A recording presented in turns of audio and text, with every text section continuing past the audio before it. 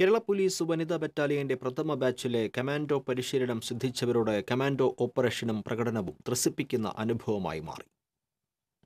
Kerala police വനിതാ ബറ്റാലിയനിലെ 578 പേരാണ് പരിശീലനം പൂർത്തിയാക്കിയത്. അവരിൽ 44 പേരാണ് കമാൻഡോ പരിശീലനം പൂർത്തിയാക്കിയത്.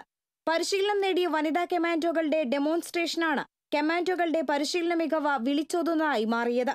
കഠിന പരിശീലനം നേടിയ വനിതാ കമാൻഡോകളുടെ മെയ്വഴക്കവും സാഹസികമായ രക്ഷാപ്രവർത്തനവുമെല്ലാം കാഴ്ചക്കാർക്ക് ഹരം പകരുന്നതായിരുന്നു.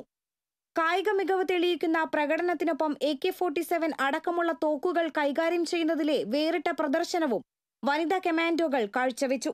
തീവ്രവാദികൾ ഗവൺമെന്റ് ഗസ്റ്റ് ഹൌസിൽ ബന്ദിയാക്കിയ VVIPയെ അതിസാഹസികമായി കമാൻഡോ ഓപ്പറേഷനിലൂടെ രക്ഷപ്പെടുത്തുന്ന ഡെമോ ഒരു ത്രില്ലർ സിനിമയുടെ ചടുലതയും ആവേശവും പകരുന്നതായിരുന്നു.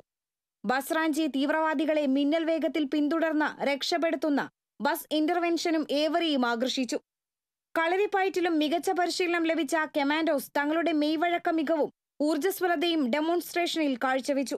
എല്ലാ മേഖലകളിലും തങ്ങളുടെ കഴിവ് തെളിയിക്കാൻ പ്രാപ്തരാണെന്ന് വിളിച്ചോതുന്നതായിരുന്നു കേരളത്തിന്റെ അഭിമാനമായ വനിതാ കമാൻഡോകളുടെ പ്രകടനം.